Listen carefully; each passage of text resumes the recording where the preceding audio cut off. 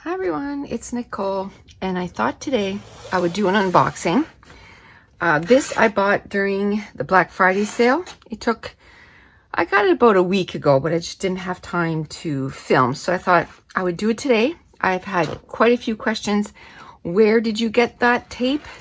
So I just want to show you my ATG tape that I got and how 144 rolls looks like.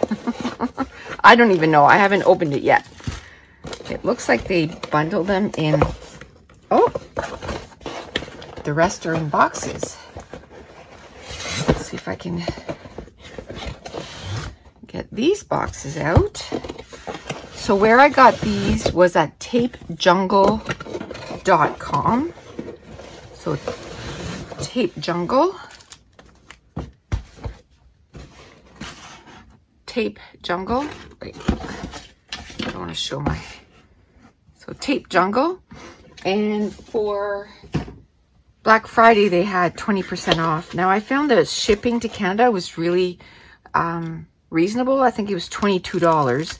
Now I have to say I had to pay duty when it came in. I had to pay another $40, but where I didn't pay as much on the shipping, it still makes it so that it's totally worth it. So these,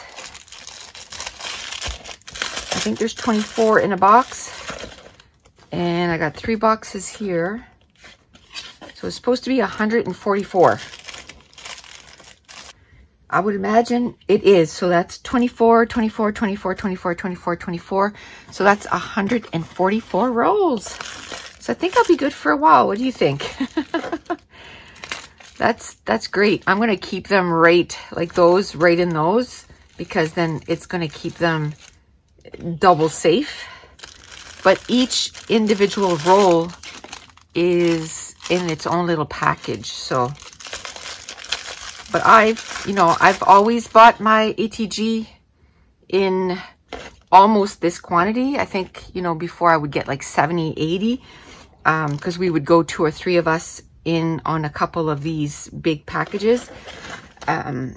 But this time I just decided, just go for it.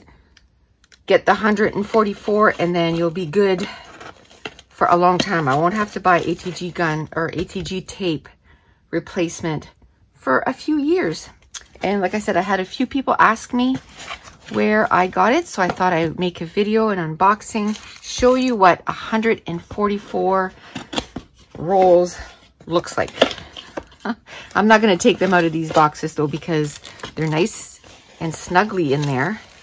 I wish I had boxes for the rest, but I think what I'll do is I'll use those first and then I'll replace them with these. I'll just keep them someplace else, and I'll keep the boxes to put those in.